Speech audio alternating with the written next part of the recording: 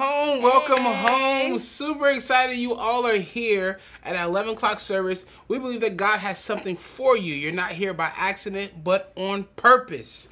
Come on, Jesus. Now, I got Amanda here in the studio with us today. And Amanda, every single week, we ask everyone to tell us where you're at. And if you're on vacation, we want to know where you're on vacation at. Are you in Australia? Are you where? I don't know. Tennessee. We had someone from Tennessee. I saw Texas one time. Oklahoma one time. Arkansas, like last week I said. Where else? New Jersey, New York. Yeah, all over. All of them. VA. Come on. Hi, family. Good to see you all. Tell us in the chats right now where you're at. And then also, what's your favorite food right now? Let us know what's going on. We would love to hear from you, to know that that you're here with us. So, and Pastor looks at the online, man. He likes to see the hallelujahs, the amens, the prayer requests. Maybe you have a prayer request. I want to encourage you to go to our website. What is it? What's our website? It's the email is, oh gosh, you put me on the spot. Oh my goodness. This is my job. I'm going to get fired. No, you're not going to get fired. Don't remember right now. Listen, like church, listen, I think it's info@lifechurchnow.com. You can send it there. You can send it. It's on the bottom of the screen. How about that? There you go. Come on. Suki's back there doing it for. Thank you, Miss Suki. We really appreciate you. We really appreciate you. I should have memorized it too. It's Lord. okay. Help us, Lord. Help us, Lord. But listen, we want to pray for you. We also want to actually continue to encourage you to be a family. We're a family here. We want to hear if there's something that you need. Let us know. We want to hear your testimonies, maybe your prayers. We pray every week here in the house. Matter of fact, our youth are praying every Wednesday, and this is why Amanda's here today to talk to us about our camps that are coming up very soon. I'm excited about it. We have children and youth, and right now, youth camp, we are looking at numbers that we haven't seen in a long time that are going to camp. So I'm guarantee you we're going to have more than enough kids. I'm excited about it. God is so good. But today, Pastor's going to be doing a big ask. We're asking everyone to partner with us and sow into the lives of young people's lives. Listen, we want to get them to camp. We believe that God is going to wreck their life. He's going to add fuel to the flame, and they're going to come back on fire for Jesus with a purpose and determination to go out and share the gospel and see their schools or communities all saved for the kingdom of God. And I'm believing for some miracles to happen. Miracles are breaking out. Come on. It's going to be that. I promise you that. Listen, I believe that God's going to move. But Amanda, you've been to camp. You are our superstar leader.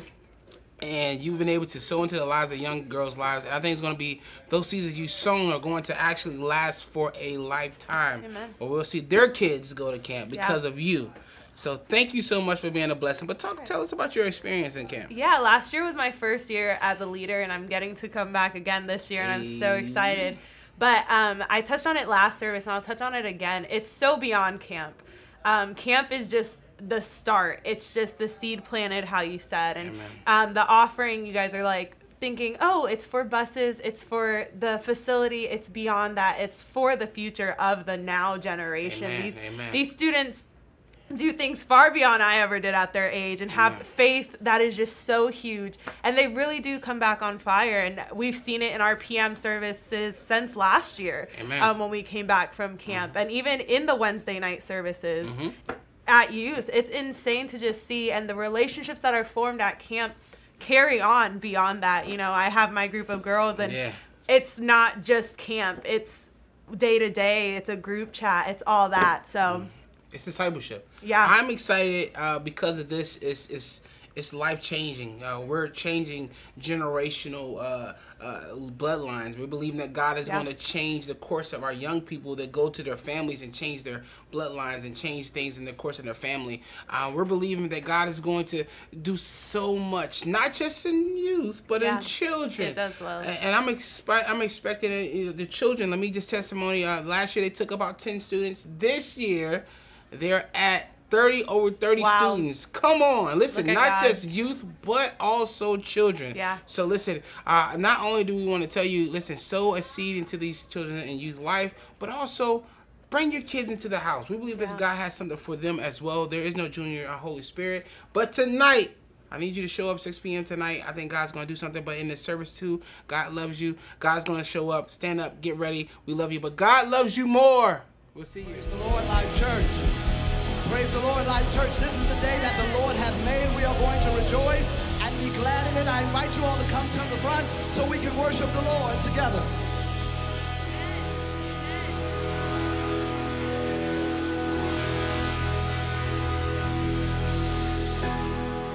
If you walked in sick, you're gonna walk out healed.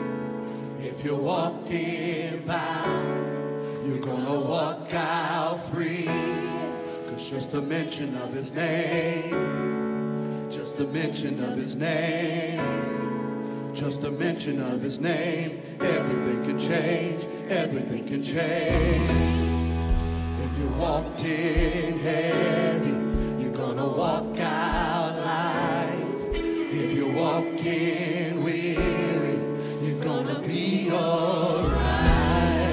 Just the mention of his name, just the mention of his name, just the mention of his name, everything can change, everything can change. If you walked in down, you're gonna walk out up. If you walked in empty, he's gonna fill your cup. 'Cause just the mention of his name, just the mention of his name, just the mention of his name, everything can change, everything can change.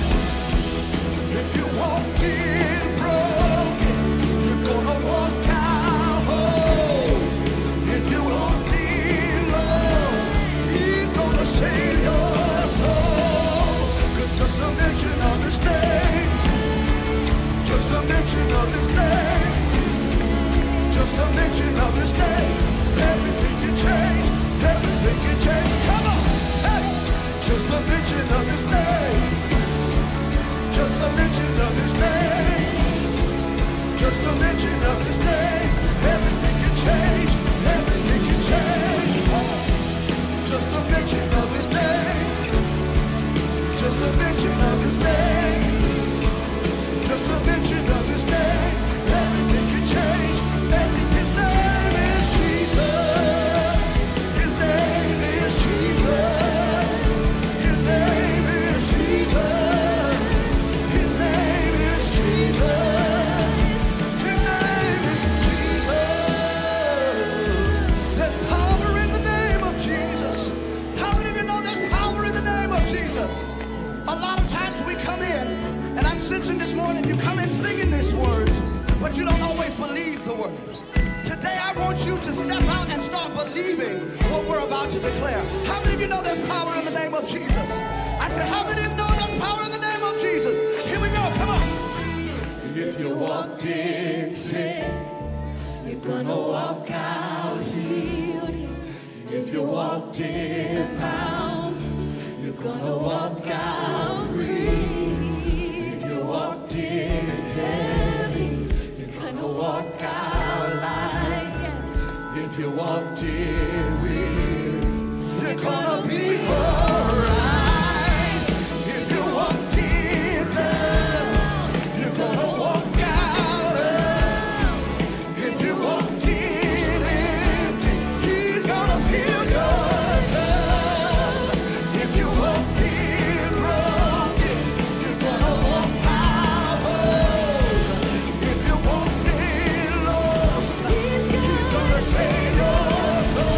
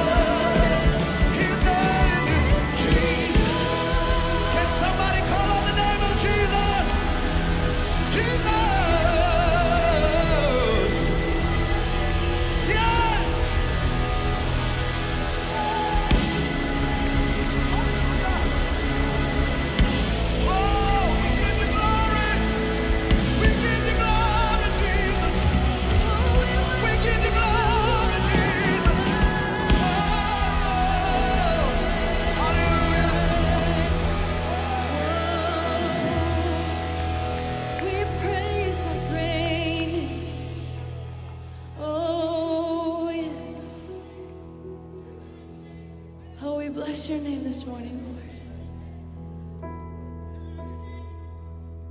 Lord. It is that sweet name that we praise. Because your presence changes everything, Lord. It changes the trajectory of our lives. And we thank you for your salvation, Lord. We thank you for what you did on the cross so that we could live again.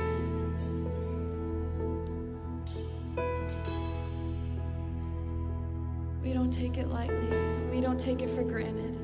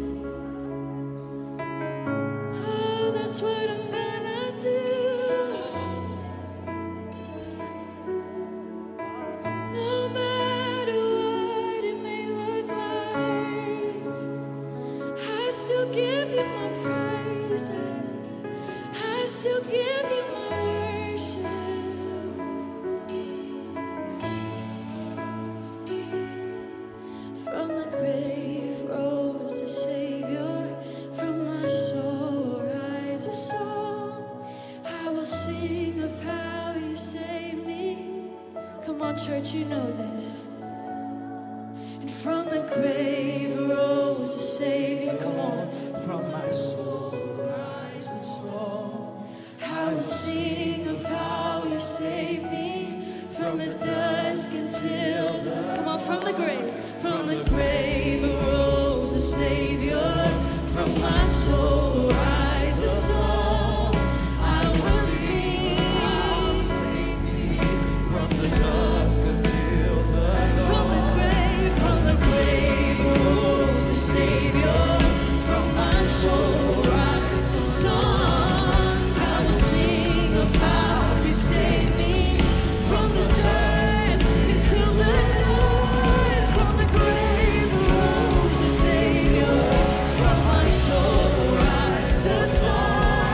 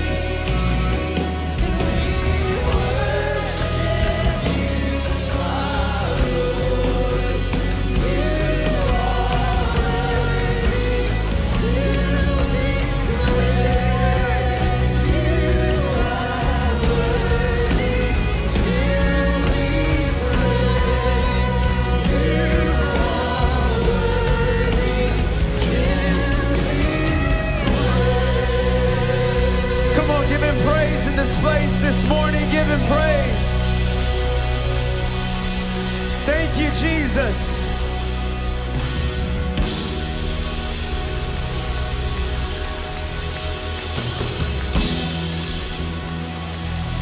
Come on, is he worthy? Give him praise, give him praise. Lift your voice, lift your hands and surrender. Not that we've lost anything, but he's already won everything. Give him praise, give him praise.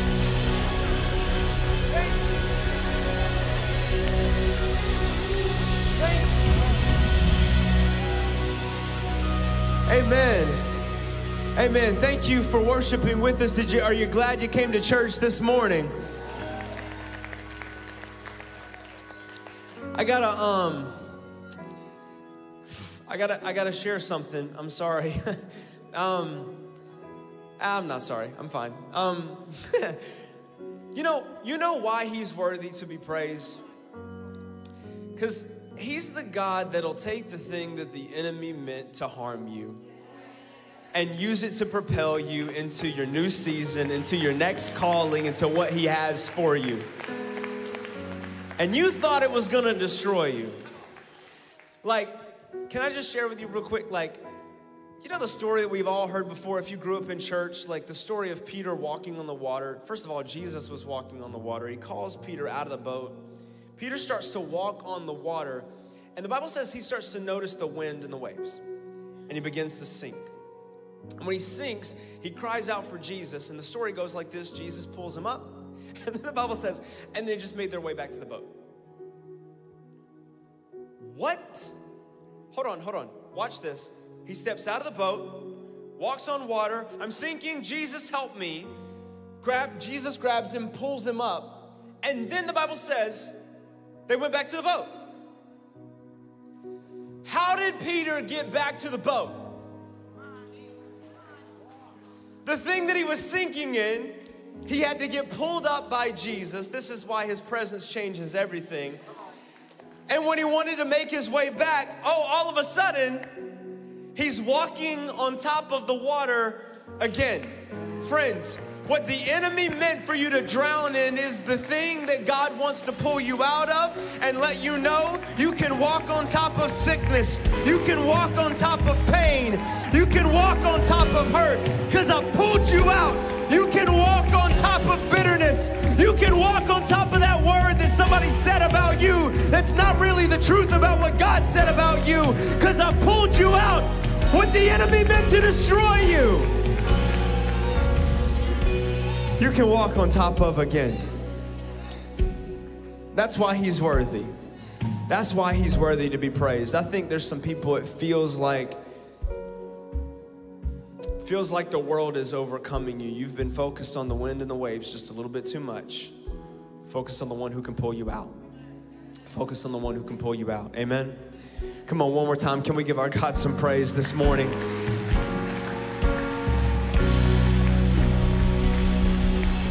Thank you. Thank you for worshiping with us.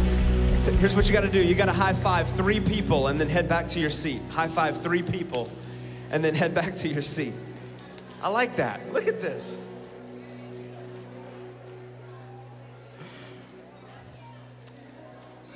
Well, welcome to Life Church, everyone. How we doing this morning? We good? Yes, yes, yes. Hey, we want to thank you so much for joining us today, whether you're here at our Wesley Chapel campus or watching with us online. Thank you so much for being here, especially if it's your first time here with us. Or maybe you just say, hey, listen, I haven't been here in a while. It's my first time back in a while. Thank you so much for being here. We want to invite you right now, if it is your first time here with us, go ahead and pull out your phone and text the word connection to the number that's there on your screen. It's going to send you a link, and it's just a quick little form we want you to fill out because we want to connect with you. We're not just into coming to church, but we actually want to be the church, and we want to walk with you on your journey. And so we also invite you, after our service is over today, if you're here in the room, there in the doors to the back of the room, we have what we call our connections lobby. There, a few of our pastors and partners and team members will be there to answer any questions you might have about our church. Maybe you're wondering, how do I get plugged in? How do I fit into a life group? How do I start serving? All these kinds of things can be answered there in our connections Connections lobby. And so we would love for you to join us there after service is over, as well as we have a gift for you. So make sure you go back there and get that. Everyone, can we give our first-time guests a huge round of applause? Thank you, thank you. I got really exciting news I want to share with you just in a little bit. We're going to be taking up a special camp offering later on in our service in just a few moments. But first of all, we want to talk about our normal tithes and offerings.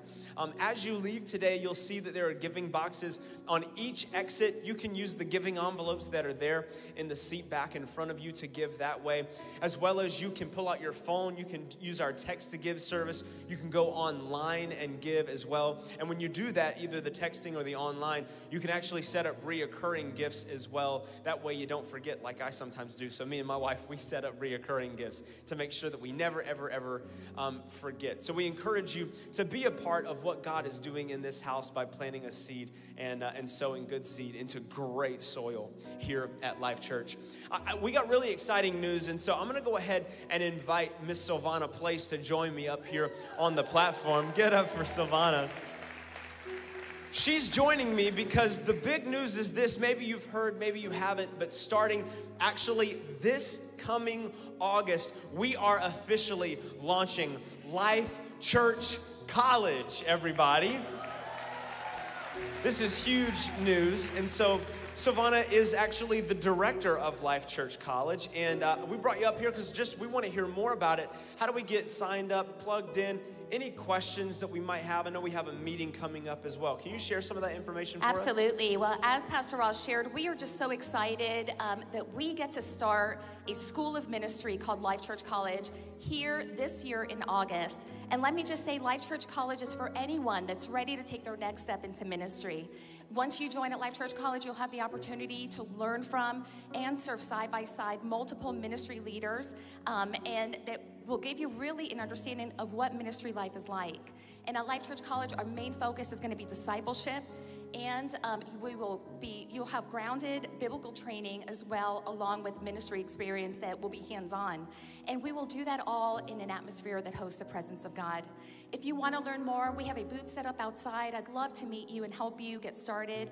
We also have an interest meeting next Sunday here at our Wesley Chapel campus at 4:30 p.m. I'd love to meet you. And if you are online today, look to the screen. There's a QR code that you can get more information about the college, or you can go on our webpage under college. That's awesome. Come on, are we excited about Life Church College? This is incredible.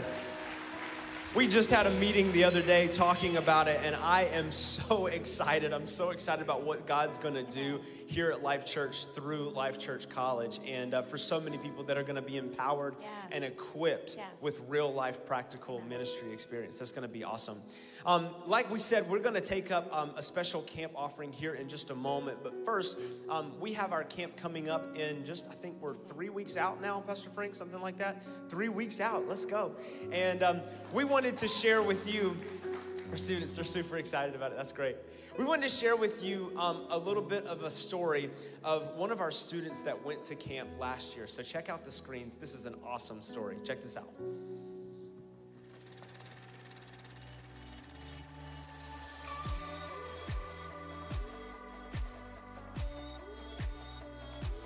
When you get into praise, everybody's jumping around, having fun, smiling. It's something that is just like deep. Even though we're all on teams against each other, it feels like the room is one because we're just all tight-knit by the end of the camp.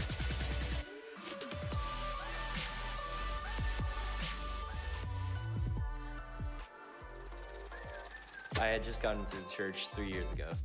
This camp rolled around, and that's when I knew, like, this is home. This is a place I want to be. We see each other all the time at Wednesday Youth, and this is a place I want to go every week because I know people will be there to support me, and I have family there, and I also have God there. I think that's really important because they can be a support system for you. If you are going through something after you come back from camp, maybe something happened, like you have people there that you went to the camp with, grew together with, and they'll give you advice and they'll help support you. I personally enjoyed the lip sync battle aspect of it the most just because I got to be on stage, do a little solo thing, and then get out of there. But it was super fun. But then once it gets to those slower worship songs where you really get the feeling of God's presence in the room, you kind of feel like a unity among everybody. It's kind of like you're all intertwined on everybody's journey, I should say. And it's just, I don't know, camp is a crazy experience for that, so. God's presence to me, I feel it as kind of like an energy in the room. You kind of get a sense of his presence when you're in worship, like you're in that deep, deep prayer kind of state. It's kind of a deep sense of calmness, I should say. For me, it's important to be in God's presence just because there are some days in my life that are so stressful. Like, sometimes you don't want to deal with everyday things, and God's presence can instantly flip that over if you're listening to worship music, if you're praying, if you're reading the Bible, if you're doing devotional in the morning. You are all good to embrace his presence.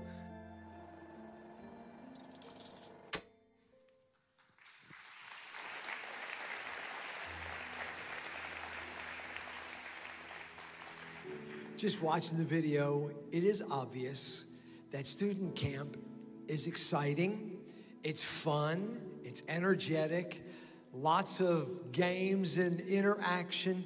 But what I need you to understand more than anything else, student camp is transformative. These kids come back from camp having had encounters with the presence of God, and we all know that his presence changes everything.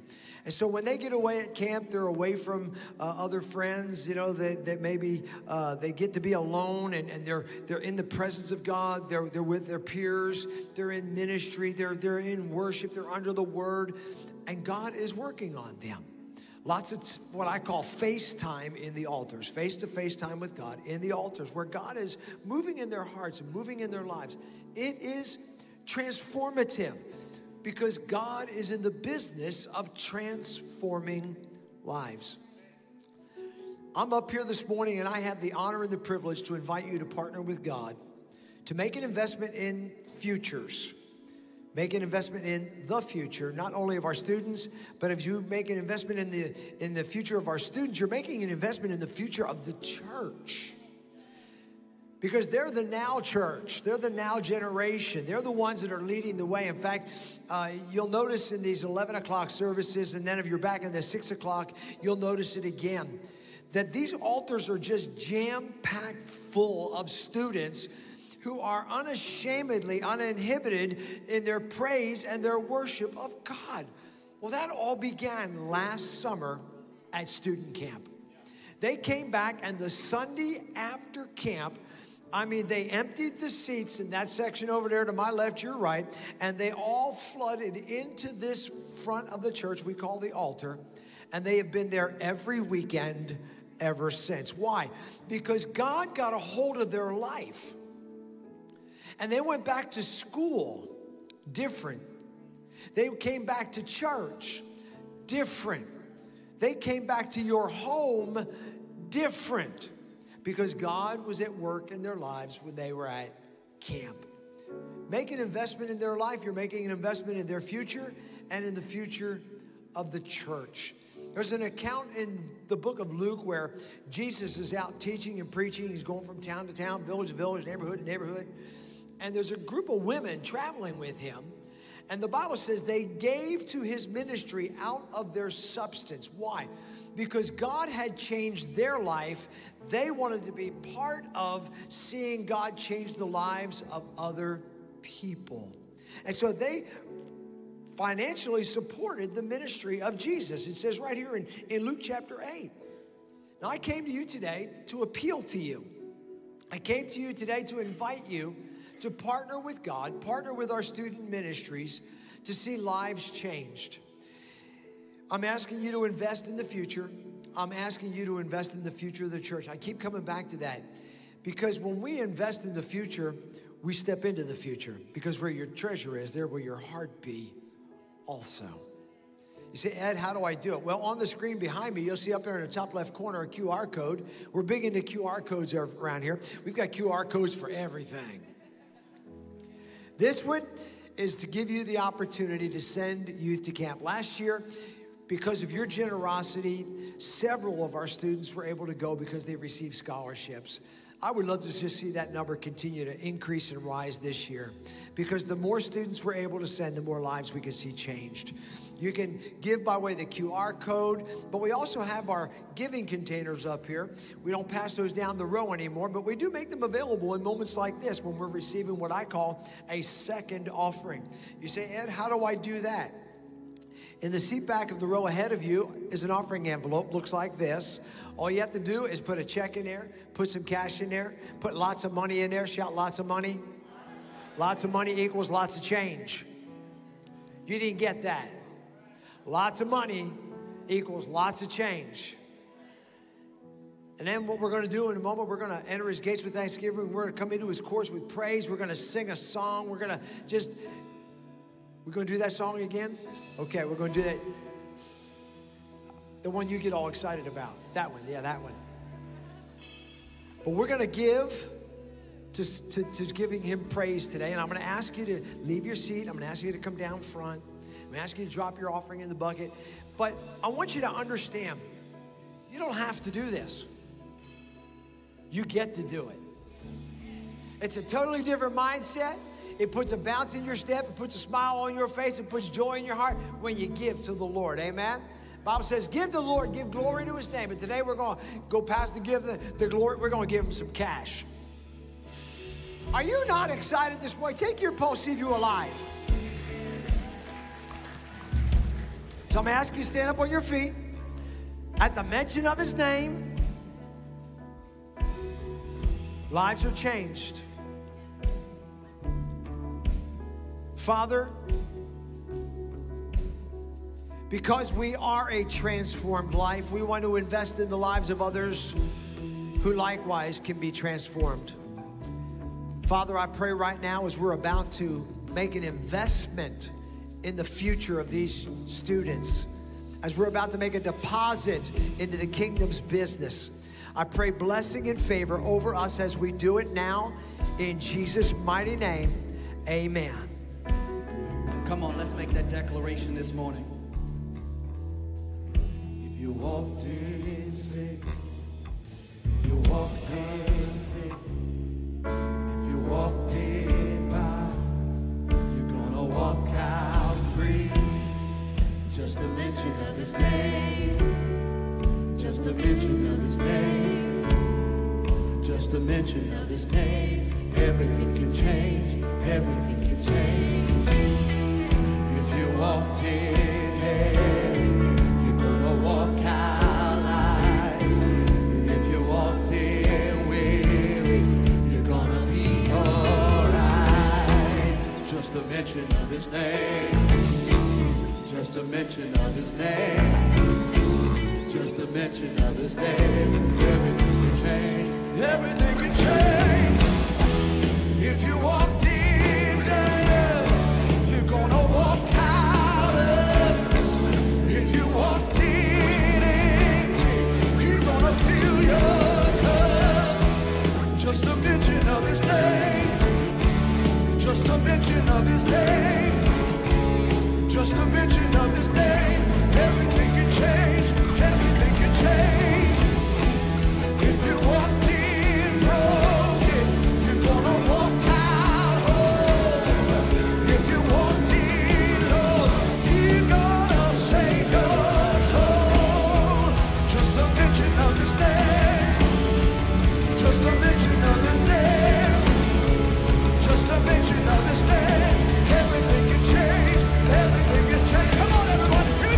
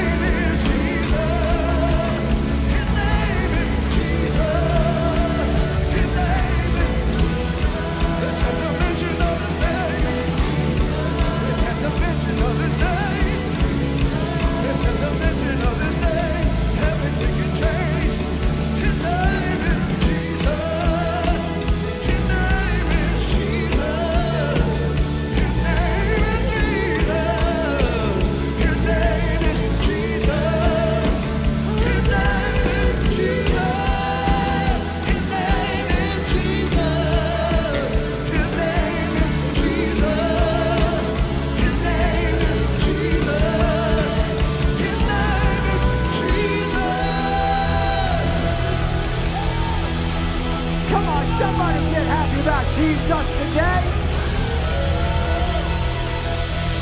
My Bible tells me neither is there salvation in any other name given among men under heaven whereby we must be saved. There's power in the name of Jesus. I said there's power in the name of... Let's try that one more time. There's power in the name of... There's healing in the name of... There's deliverance in the name of... There's change in the name of... The name that's above every name is...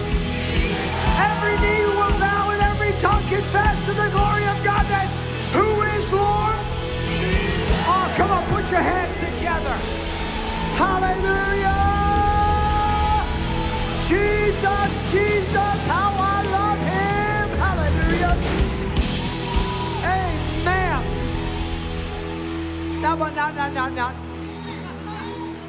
Now, before you're seated, this is the Father in me. Actually, this is the grandfather in me. I got excited when I saw parents and grandparents bringing some money to send students. I about went to tears, about to fell to my knees when I started seeing students and children.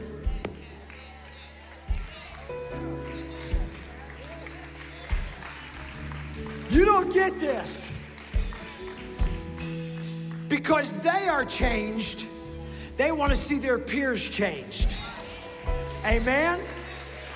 Now I'm going to ask you one question. Are you ready to receive from the Word of God?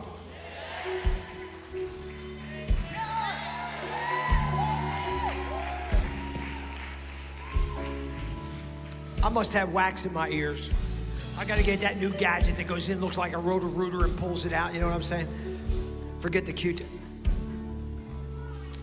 Are you ready to receive the Word of God?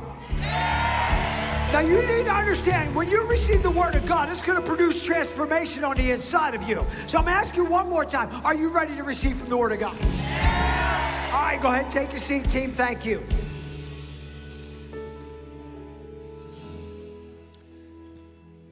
I got a text message in between services from a preacher that used to worship with us. He and his family and the whole clan moved up to Knoxville. Some of you know them. And I get a text from him every week because he watches our service online. Then he goes to his service in person, okay? And he said, man, I really miss the passion that you preach with. Well, the reason I can preach with such passion is because I preach like it's the last time I'm going to get to preach. I don't want to get to heaven and have Jesus say, why'd you bring all that with you? You should have left it on the field. So I want you to buckle up, bucko. I don't want you to settle in. I want you to sit on the end of your seat, but I want you to have a seatbelt on because I'm going to take you on a roller coaster ride today. I'm going to take you up and I'm going to take you down. I'm going to take you around some curves and I'm going to make you swoop down on the below. Because we're going to go on a journey today. Now tonight, everybody shout tonight. There's a shift that has occurred in our evening services in particular. It's already bleeding up into the morning services. It's a shift in the spirit realm that you can't explain, but you can't contain. And you cannot deny. There's something different that's happening. And I want you to understand the why it's happening, not just the what it is. For weeks now, a group of people have been gathering at 5 o'clock in WC1, WC2, two of our classrooms, at 5 o'clock, and some of them come in at 10 after, some of them come in at 5:30, whatever. And we've been praying for the evening service, for God to move. Now, if you cook, maybe you want to make a chicken, a roasted chicken, you take the chicken, you got a recipe. The recipe says temperature of the oven, 375 degrees, and you got to cook it for an hour. You don't take that stone cold chicken and drop it in a stone cold oven. You preheat the oven. And then you put the chicken in. Because if you put the chicken into a stone cold oven, it's not going to be completely changed. When the time is up, What's been happening is we've been preheating the oven so that when the timer goes off and the benediction is spoken and we leave, there's some changed lives. And so what's going to happen beginning tonight, I prepped them last Sunday night, I'm prepping you this morning. From now on, until Jesus tells me different, at 5 o'clock, we're going to diminish the lighting in the room here. We're going to put some music on, or we're going to go live. I'm not sure yet how much we're going to do either one of those, but we're going to create an atmosphere in here where people can come in and pray before the service.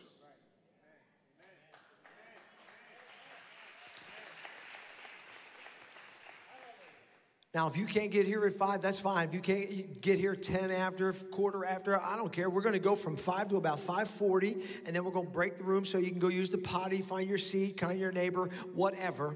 But we're going to preheat the room because we believe that prayer changes atmospheres. Now, tonight, I'm going to begin a new line of teaching out of the same passage I'm going to present this morning. It's called Zion is Calling Me. It's going to be a time where we begin to understand what the call of God is on our lives, and it's not what you think it is. You think the call of God is to serve as an usher. You think the call of God is to do this and do that and teach this and preach that. The call of God is to glorify Him, to worship Him, and to honor Him. So we're going to go in there tonight, and I hope you'll be back with us in that evening service. Now, part of the shift that we're experiencing here at Life Church is something I've talked about a little bit. And that is that I don't believe God has called us to be a survival church. He's called us to be a revival church. Jesus is not coming back for less than what He left. He left a church in full-blown revival, Acts chapter 1, okay? And He's coming back for one that's in full-blown revival. Now, you sit there, you go, wait a minute, revival's an old school term. No, it's not. It's in Psalm 85 when the psalmist said, will you not revive your people again? He didn't say, will you inspire them? He didn't say, will you teach them? Will you educate them? Will you inspire them? Will you inform them? No, He said, will you revive them? If you stop and you look around, when you consider the culture in which we're living, when you observe the condition of our country, our culture, even the contemporary church, I only got 3 words. We need revival. Why you say that? Because we've been preaching survival messages for so long, people think that's normal. Survival messages, they're comfortable. Revival messages are uncomfortable. I don't care how long you've been saved and walking with Jesus, Holy Ghost will find something in your life that needs adjustment. Yeah. You see, survival-minded churches are dull. They're dry. I mean, they're just waiting for the coffin lid to close. Revival churches are loud, and they are lively. They're giving birth. Revival churches afflict the comfortable, while the survival churches comfort the afflicted. Now, there is a time to comfort the afflicted. Don't get me wrong, there's a time for that, but not all the time. There needs to be those moments when a preacher comes to the platform and comes to his podium and begins to call the people of God back to God. That's what we're doing right now.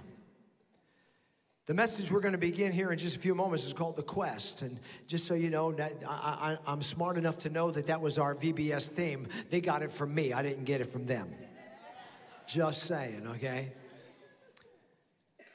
It all starts with this one statement. People who are not hungry typically do not come to the table at mealtime. They don't come to the table if they're not hungry. It is that sense of hunger that draws people to the table when the food is His presence. And I know that there are some in the room that will say, oh, I had a face-to-face encounter with God. How many decades ago? I mean, even bread gets moldy.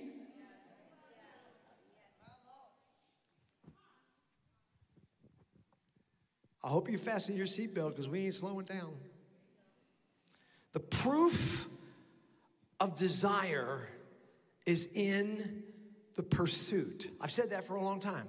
Proof of desire is in the pursuit. The proof that you're hungry, you mean you come to the table.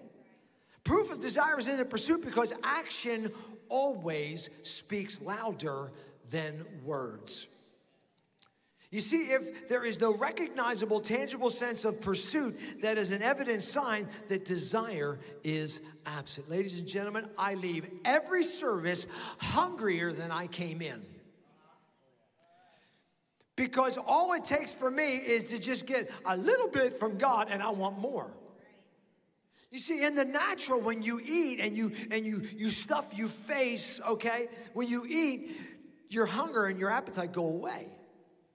But in spiritual things, in the unseen realm, the more you eat, the hungrier you get. And so I can always tell whether the food is from God or the food is from man. Because if you go away hungrier than you came in, I can tell you right now, God's working on your spirit, man.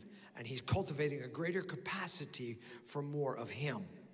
In Jeremiah chapter 29, verse 13, the prophet writes this on behalf of God. He said, and you will seek me and you will find me when you search for me with all your heart. And the very first part of the next verse says, I will be found of you. Now today I want to begin to reveal to you the very real hunger of my heart for the church of this generation. I have to define and describe, and I help you identify what the word generation means to add. Generation is not age definitive. It doesn't mean, if you're a student, you're part of the next generation. No, you're the now generation. If you're in the church right now, you're part of the now generation. It doesn't matter about your age. See, a generation is a group of people of all ages and backgrounds moving through time together, having shared experiences. We talk about the World War II generation, okay? They were everything from infants to senior adults because they were moving through time together, having a shared experience. And so when I talk to you today, I want you to understand this is my heart for the church of this current generation. Our theme in the coming weeks is simply the quest. Now, when I looked that up in that word quest up in the thesaurus, Roget's thesaurus, I came across words like search, crusade, Indiana Jones, crusade, okay, he was on a quest, cause, chase, passion, pursuit, and the word pilgrimage is among that list. In Psalms chapter 84, the sons of Korah write these words, blessed are those who dwell in your house. They will still be praising you. Blessed is the man whose strength is in you, whose heart is set on pilgrimage. Whose heart is set on pilgrimage. That particular phrase of that particular verse has gripped my heart. In fact, it's got a hold on me and it won't let go. My heart is set on a pilgrimage. It is set on a quest. My quest is to see a genuine heaven-sent, not man-made, man-manipulated, a heaven-sent move of God, a heaven-sent outpouring of the Spirit of God in our day and age. Ladies and gentlemen, we need a move of God. I'm set. That word set means bent, entrenched, established, firm, focused, fixed, immovable, resolved, resolute, settled, and I like the last one, locked in. I'm on a quest to see God release revival to Life Church. But I don't want it to stop there. I'm on a quest. I'm set. I'm on a pilgrimage to see God release revival through Life Church to our region. Now, before I go too far in the opening message regarding the quest, I do need to give you Ed's description and definition of the word revival. It is the sustained presence and power of God that results in transformation or change. Let me say it again. It is the sustained presence and power of God that results in transformation or change. Now, I don't know what camp you're from. It doesn't matter to me. But I need you to understand what revival is not, so you'll know what revival is. Revival is not a sequence of services where you hire somebody from the outside to come to the inside thinking they can bring the outside to the inside. It's not about somebody coming with a bunch of canned sermons in a briefcase from 45 miles away. You can't plan for a revival. It's a move of God. And you're not going to put God in a box. Here's another thing revival is not, and I know that I've got to unlearn you before I can learn you. You see, we think that when people get prayed for and they fall on the floor, that's revival. No, it's not. Because so many of those people that go down get up the same.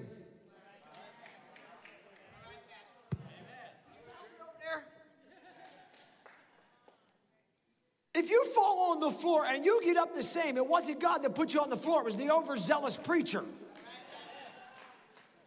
Revival is not people laughing, mooing, barking, howling.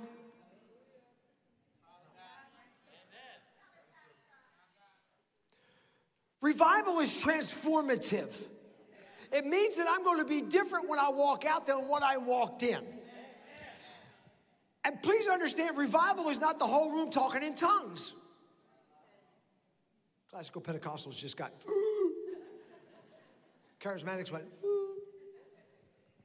No, because some people that I hear talk in tongues can't talk to their wife or their husband or their kids nice.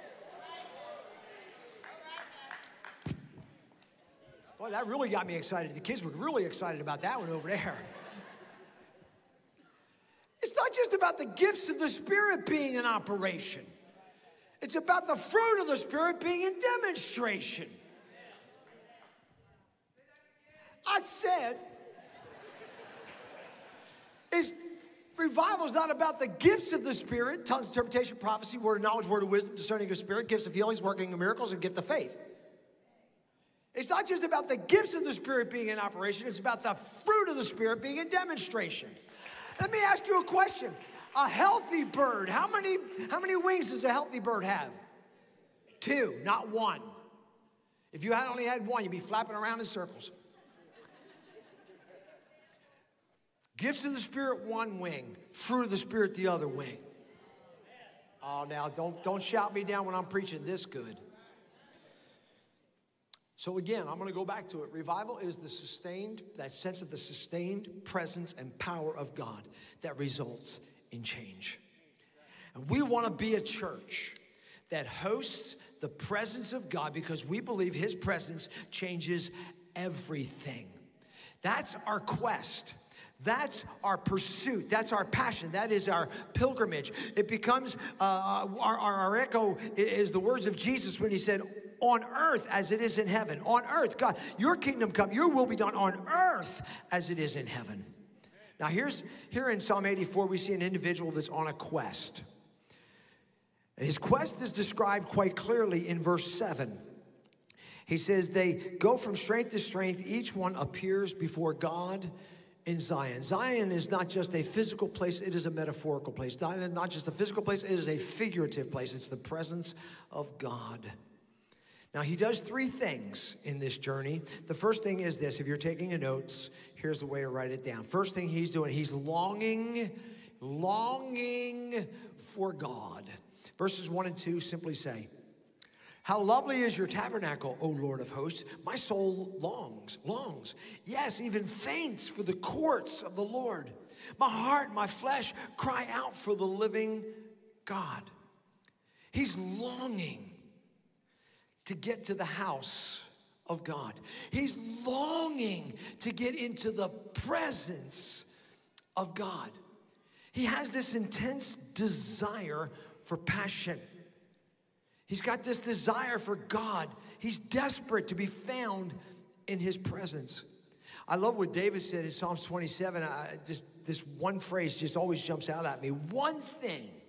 He says, one thing I have desired of the Lord, that will I seek, that I may dwell in the house of the Lord all the days of my life, to behold the beauty of the Lord and to inquire in His temple. Ladies and gentlemen, he is focused on one thing, and that one thing is God's presence. Now, God's presence here, I understand where the theologians in the room are going, but He's omnipresent. He's everywhere at all times. Jesus said, if 2 or 3 gather in my name, I will be there in their midst. I get that. I get the omnipresence, but I also understand there's a sense of the manifest presence of God. And what he's talking about here is a conscious awareness of the presence of the Lord wherever he goes. So if he's in Walmart, he's still conscious of the presence of the Lord. If he's at school, he's still conscious of the presence of the Lord. If he's in church, he's conscious of the presence of the Lord. Psalms 42 gives us a real clear understanding of how people can yearn and long for the presence of God. It says in Psalm 42:1, as the deer pants for the water brook, so pants my soul for you, O God. My soul thirsts for you, for the living God. When shall I come and appear before him? He's yearning for God when he's in the midst of his distressful times.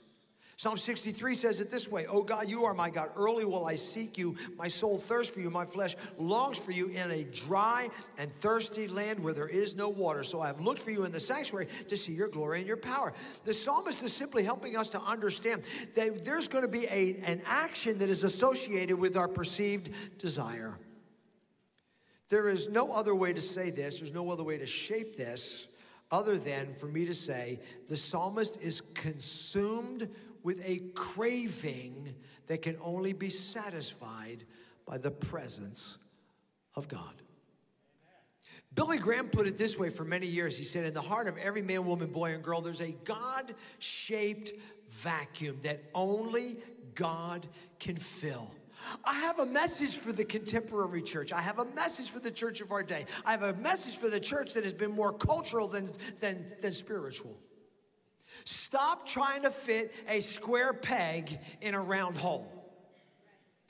Begin to realize that what your soul is yearning for, what your spirit man is crying out for, is not more information, not more instruction, not more this and not more that. Your spirit man will only be satisfied by spiritual food, and that is only found one place, and that's in the presence of God.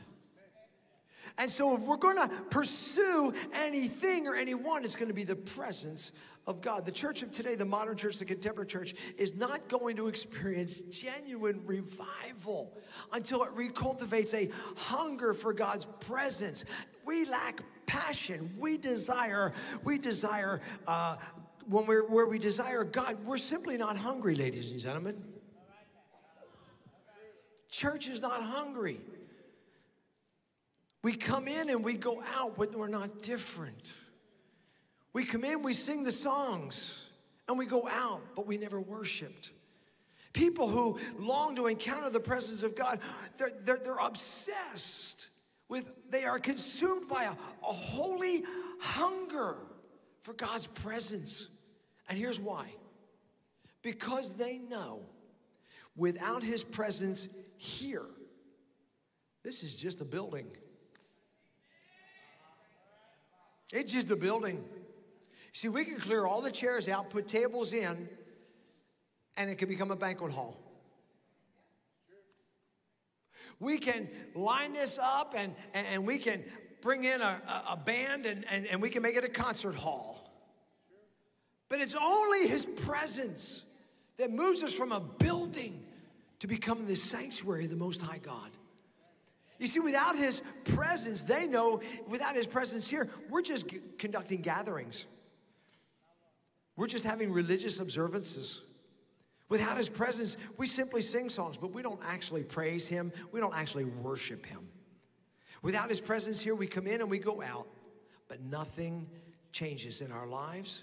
Our marriages remain the same. Our families are still a mess. Without his presence, we are simply going through the motions.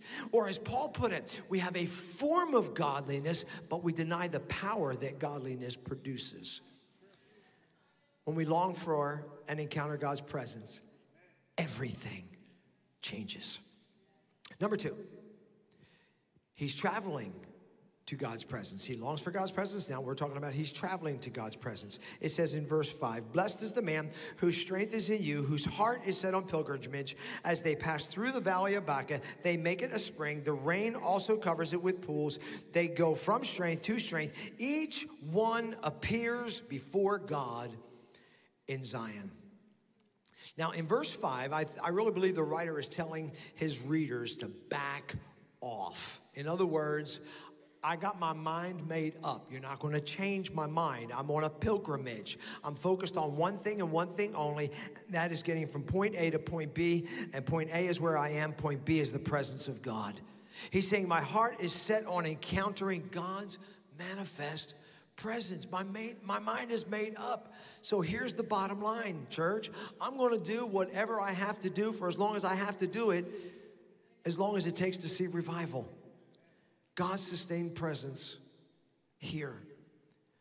When I look at that verse of scripture and I think I want God's presence more than I want anything else, because I realize that it's God's presence that's going to change your marriage. It's God's presence that are going to change your finances. It's God's presence that's going to change your life. It's God's presence that's going to change your kids. And the parents and grandparents ought to be crying out to God all the more. It's God's presence, ladies and gentlemen, that makes us who we are. And that is the light of the world and the salt of the earth. Now, when I talk about revival, you need to understand, let me be real with you. It's unique. If you're in a revival culture, it's going to be unique. It's going to be unusual. And it might be a little bit uncomfortable. Because you might be sitting and all of a sudden start squirming. He's talking about stuff that I don't want him to talk about. Just leave me alone. I like it the way I am. Just leave me alone. Don't mess with me. Don't make me change. Ladies and gentlemen, you got to get used to change. First of all, you can't get saved without experiencing change. Therefore, if any man be in Christ, he's a new creature. Okay? You can't get saved without experiencing change. And by the way, you can't get to heaven without being changed. Because the Bible says in 1 Corinthians, we will all be changed in the twinkling of an eye at the sound of the last trumpet. And so get used to change, because from the time you get saved to the time you get to heaven, you're just experiencing one change after another change after another change. And if you're not changing, you're dying. You see, I want to see God's presence in manifestation. I want to see God's power in demonstration. I want to see prodigal sons and daughters come home. I want to see blind eyes opened. I want to see sick people healed. I want to see cancers dissolved. I want to see bondages and habits broken off of people's lives. I want to see people move from understanding religion to understanding righteous living. It's going to be unexplainable. There's some stuff that's going to happen in a revival culture. You're going to go, what the heck? I'm sorry, I just offended you. By the way, that was intentional. Yeah, it's going to be unexplainable. You're not going to, if you can explain it, ain't God. That's why they're called miracles, signs, and wonders. You know what a wonder is? I wonder what that was all about. That's all that is. But here's what I need you to understand more than anything else. I'm convinced it will also be uncontainable. And I believe it'll be undeniable. Because when those kids start coming back, when those adults start coming back, when those parents start coming back, when those grandparents start coming back to God and seeing genuine transformation of their lives, you're not going to be able to deny that you're in a revival culture. My passion for God's presence is the driving force of my pilgrimage.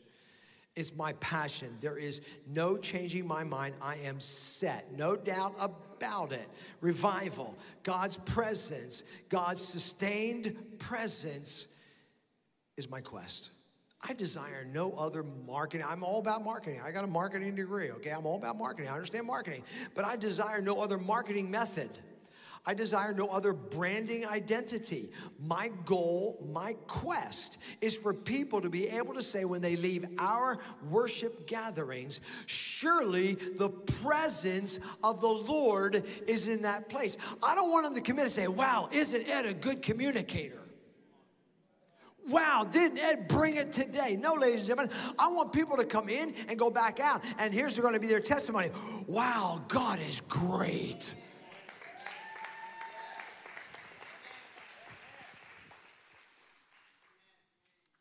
Revival preaching is not always ABC, 1, 2, 3. It's not always easy. It's messy.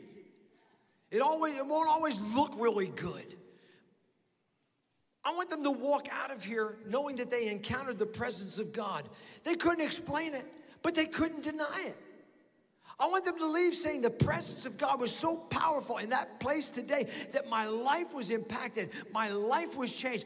I want them to go out having had a Saul of Tarsus experience on the road to Damascus, where he had this millisecond encounter with the risen Christ, and he left a completely different person because he went as Paul the apostle, and he didn't have his life changed only. He changed the lives of those around him, and he literally changed history. I think we need some planet shakers to come alive. I think we need to see some history makers to come alive. I think we need to see some change agents come on the scene. Ladies and gentlemen, we need a move of God. Verse 6, 7. As they pass through the valley of Baca, they make it a spring. The rain also covers it. They go from strength to strength. Each one appears before God.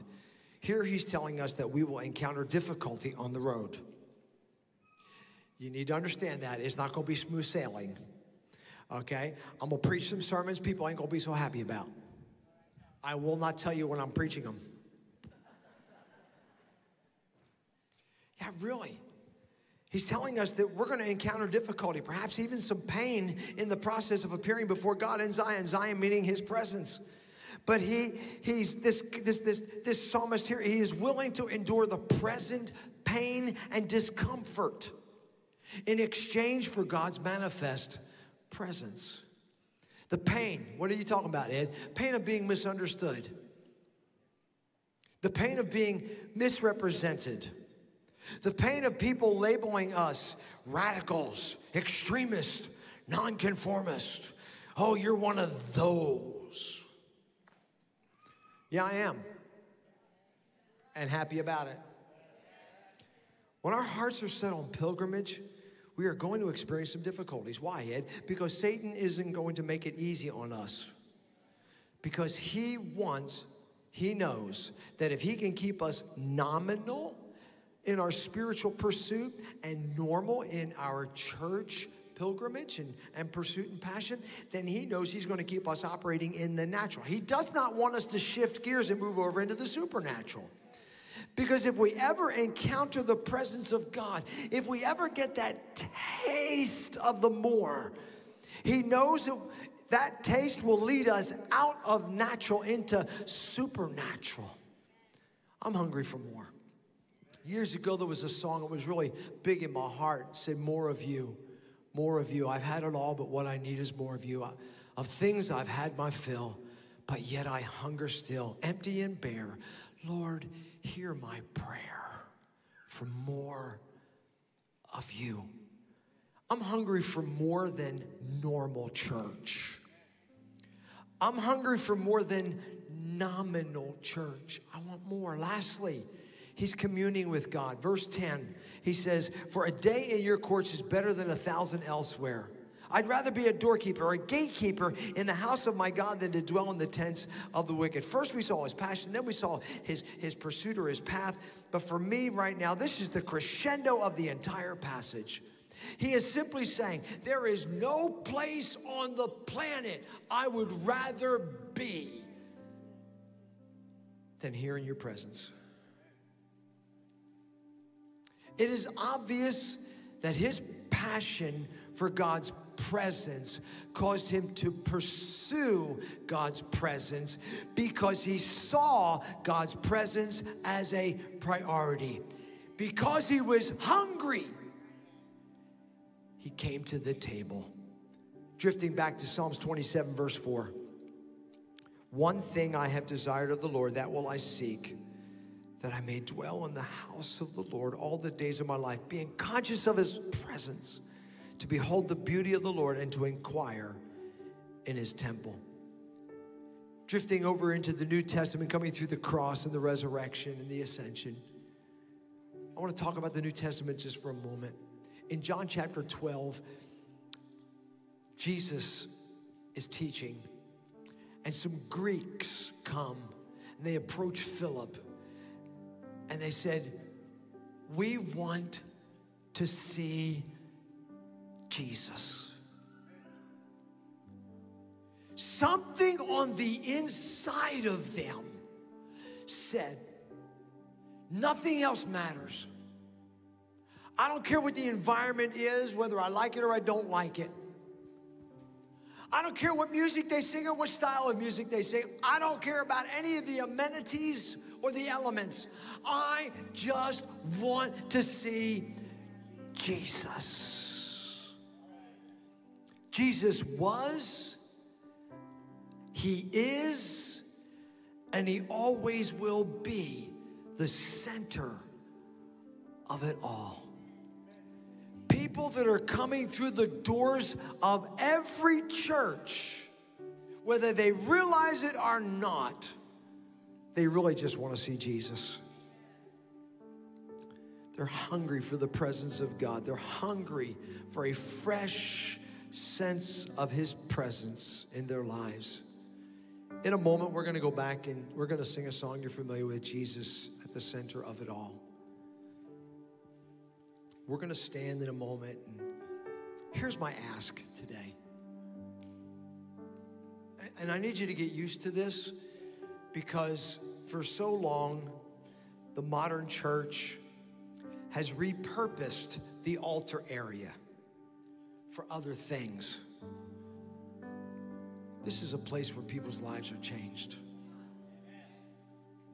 In a moment, I'm going to invite you, if you want to just come and just cry out to God, just make that declaration of passion. Jesus, be the center of it all. This morning, I want you to understand that the train that I am the engineer of, called Life Church, we're getting ready to leave the station. And back in the early days of railroading, when a train was getting ready to leave the station, the conductor would walk out and he would say, "All aboard!" And those that got on board got to the destination. Those that didn't. The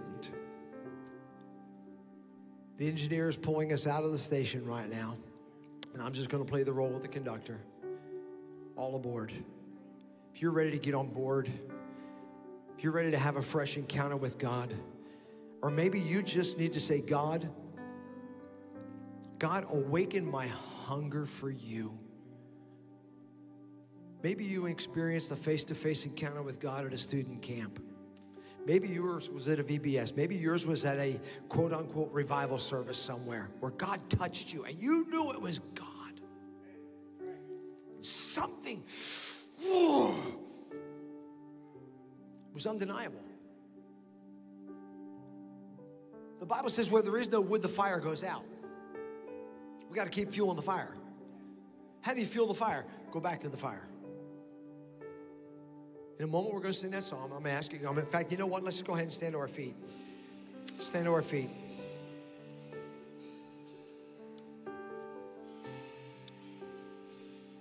They're going to begin to sing. And if you're hungry for a fresh encounter that'll bring you face to face with God, I'm going to invite you to leave your seat. Don't worry what anybody around you thinks. And just find your way up front and have some time with God.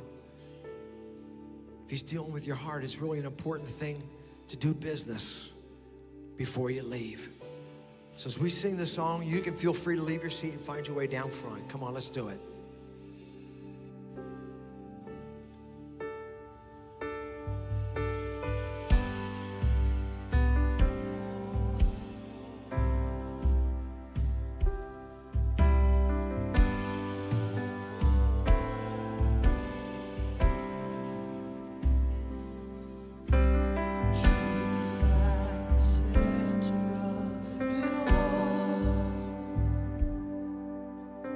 Jesus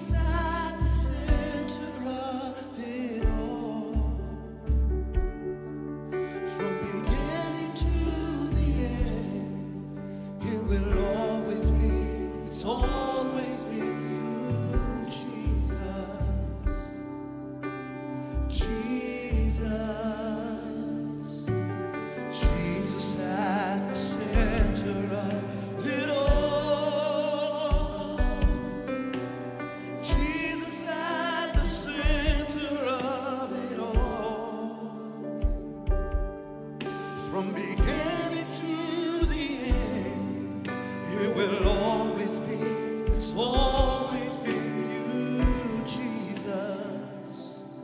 Oh, Jesus, nothing else matters. Nothing in this world will do.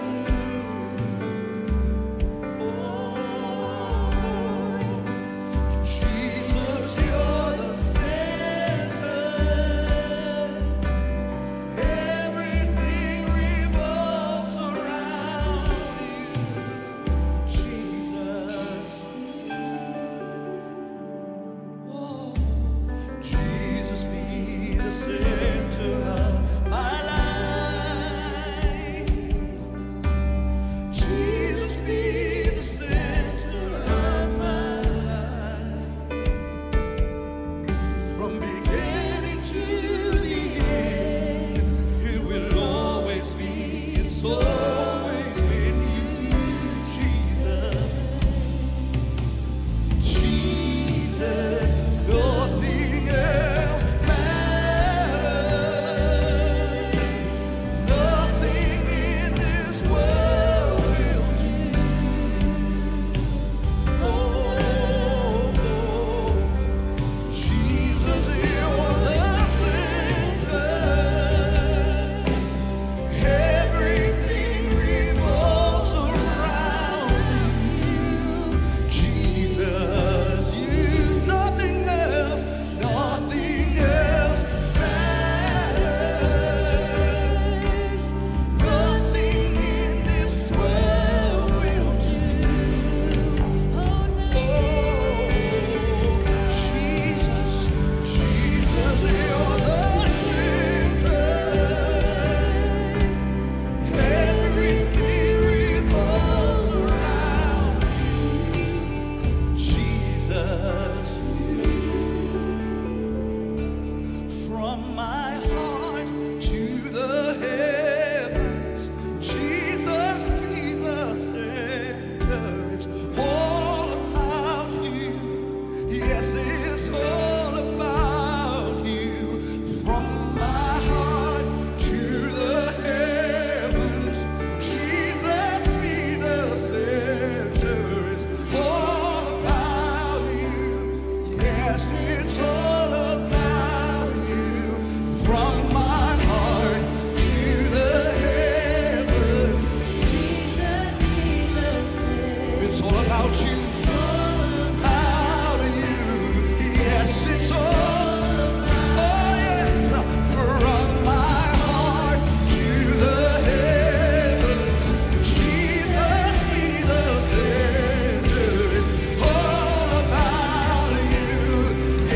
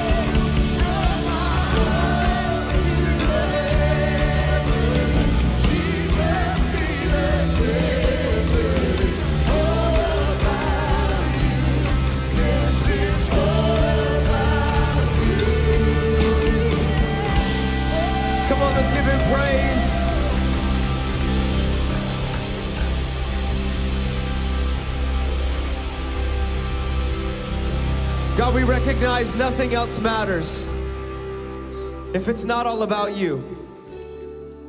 If it's not all about you. God, I pray that we would take this challenging message today. And like Pastor said, it's not just one of those where we look to each other as we exit the building and go, well, that was a good message today. No, no, no, no. That we'd walk out of here saying our God is good. But we'd walk into tomorrow saying he's still good. Maybe Tuesday we have an encounter with somebody else who says, man, your God is good. And on Wednesday we have a conversation with somebody that reveals to them that God is still good. He is still on the throne. He is still in control. God, that's our hope. That's our prayer. Would you use us now this week to be your vessels, to be your people who are called by your name, to go out and carry the same spirit that raised Jesus Christ from the dead that lives on the inside of us into the world around us. Father, we love you. We thank you for who you are. We thank you ahead of time for what you're going to do. For everybody who came forward this morning, God, I pray a blessing over them right now to say that they're on board, they're ready. Father, now take us somewhere and let us be a part of what you're doing. It's in your name we pray. And everybody said, amen, amen. Come on, one more time. Can we give our God some praise this morning? Thank you, Pastor, for such an incredible word. Come on, can we honor our senior pastor, Pastor Ed Russo? What an incredible anointed word he brought this morning. Hope and pray that you'd come back tonight and be more hungry than ever. I want to remind you of just a couple things before we head out today. Remember, you've got Life Church College and Camp questions. We've got a booth set up in our cafe lobby. We would love for you to join us there. For all of our first-time guests, please join us in our Connections lobby. And remember that tonight, somebody say tonight. Say it a little bit louder, say tonight. Tonight, we've got church at 6 o'clock, but don't forget, we've got prayer right here in this room at 5 p.m. We hope to see you there. We're going to end with one more song together as we head out today.